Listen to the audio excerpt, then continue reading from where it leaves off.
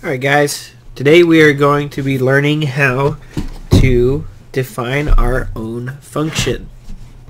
So we're going to start out with, let's just write down what we're doing. We are defining our very own function.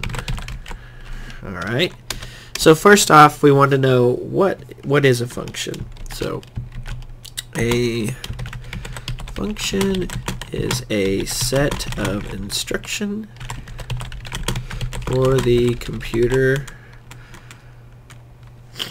Okay, and let's get some examples of these instructions. What are some examples of these instructions? Let's do, well, the first one I can think of right off the bat is print. Here's how this one works. You just do print and then you can type something in there. Hello world. And then when you run this function tells the program that we want to print the words hello world on the screen. Okay, so there's print, that works. What about upper? That's also a function. We're going to put this next one inside of here so we can show how upper works. So I'm going to get, let's do a name is equal to Bob. And how does the upper function work? Well, if we do name dot upper, so we took this variable and we ran the function upper on it. Let's see what happens here. Takes the name Bob and puts it in uppercase. Alright, so there's another function. And then we have lower. Does the same thing, just if this is all uppercase, it'll make it all lowercase. Upper, lower, we have round, I believe. Seal, floor. Okay. Alright, so we have several functions, and now we hopefully know what a function is. Let's give an example for round. Let's say number is equal to 5.5, and if we want to round the number, let's see what happens here. We have 5.5. How does that round? If we run that, we get 6, and if the number was 5.4, it will be 5. Okay, so our functions are working. We know how to use them, but let's say we want to make our own function. What if we want to make a function that does something like, I don't know, y equals mx plus b? Well, there's no function for y equals mx plus b.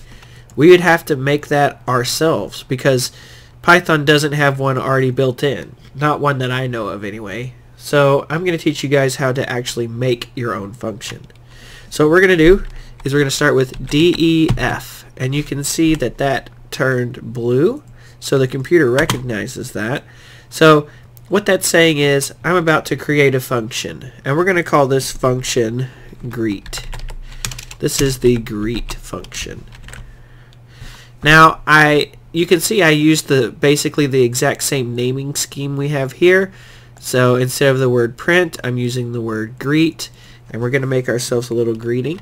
You end this with a set of colons, just like this. Press enter, and you'll notice that it went ahead and spaced over for me here. It's got a space.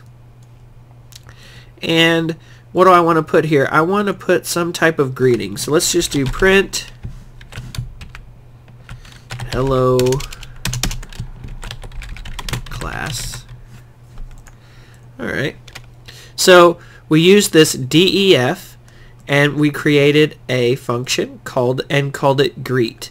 After the colon here, this is how the function operates.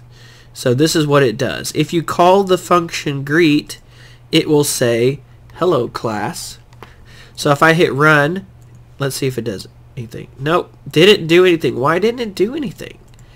It didn't do anything because we didn't call it. We created the function, but we never called it. In all the other instances, we wrote print, and then it printed something. Well, we never actually called it. So let's go ahead and call this function one time. Greet, and we'll call it just like we do any other function. So I'm going to run this, and there it is. Hello, class. What if I do it again? What do you think is going to happen? I'm going to do it again. Greet, greet, greet, and run. Well, set it 3 times. Congratulations, you made your first function. Awesome. So let's put some comments in here. DEF creates the function, and this is our functions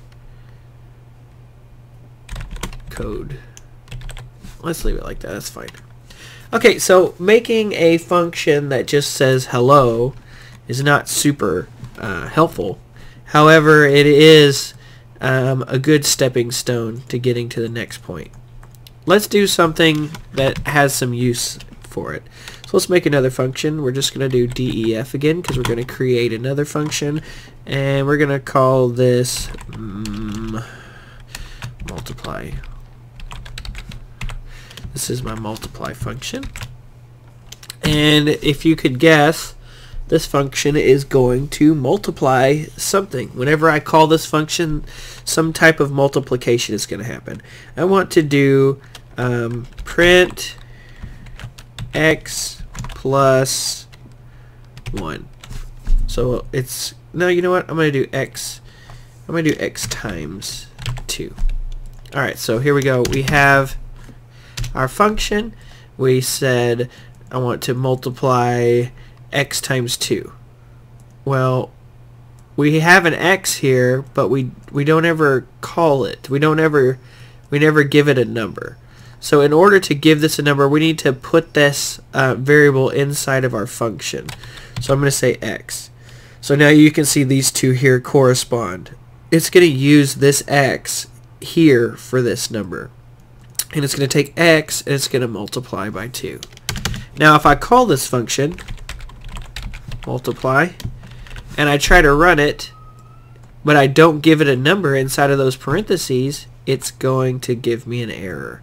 And it says you are missing one of the required positional arguments.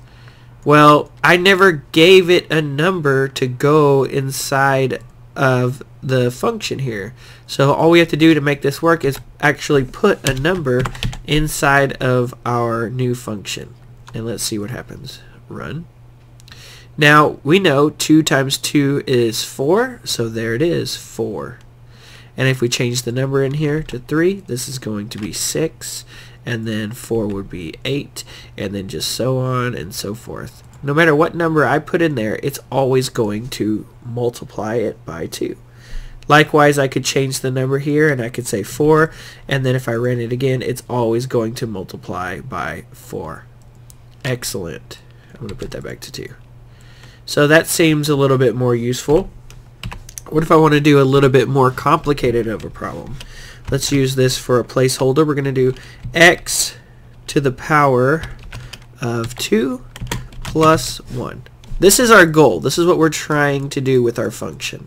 We want to make a function that will give us x squared plus 1. So let's define a function.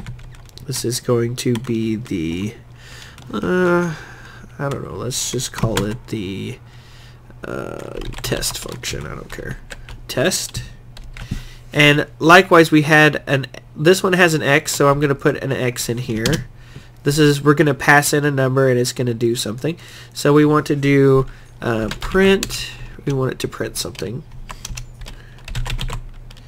We want it to do x times x, because that is x squared is just x times x, and then we want to add 1.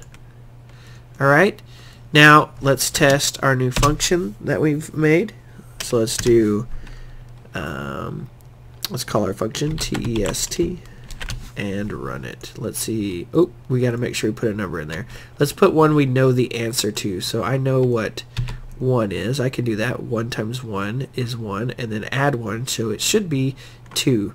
So if we run this, the answer is 2. That's correct.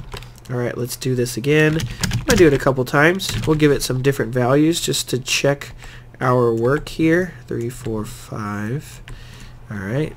So we can, these numbers aren't too high, we should be able to figure it out. So let's see and check if all these are right. So 2, and then 2 times 2 is 4 plus 1 is 5. 3 times 3 is 9 plus 1 is 10. 4 times 4 is 16 plus 1 is 17. So yeah, it looks like our stuff is working just great. Alright.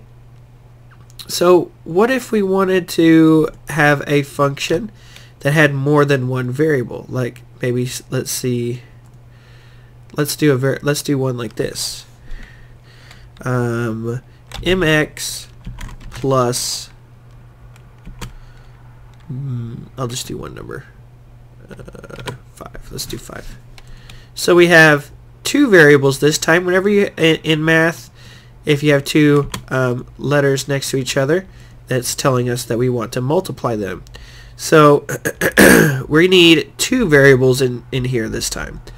So let's go ahead and add. How could we add the next number in here, or the next variable? Well, it's pretty simple. We just do m, comma. So now our function is receiving two values. It's receiving the m and it's receiving the x. All we have to do now is adjust this part to match our formula we're trying to make here. So we want to change this first one to m and then plus 5. Now if we run this, whenever we're calling our function, we only give it one number. Let's see what happens. It says you got an error and it doesn't have the argument x. So it has the argument m, because we can see we gave it a number there, but we did not give it the second argument. So let's give it another number. We can do 1 1, 2 1, 3 1, 4 1, and 5 1. Alright, will this work? Sure does. 1 times 1 plus 5 is 6. 1 times 1, or 2 times 2, ooh, no, it's 2 times 1. 2 times 1 is 2 plus 5 is 7. 3 times 1 plus 5 is 8, and so on and so forth. So cool. We learned how to create a function, we learned how to call that function, and we learned how to pass it some information so it can do some things. That's all we're going to do for today. Have a great day.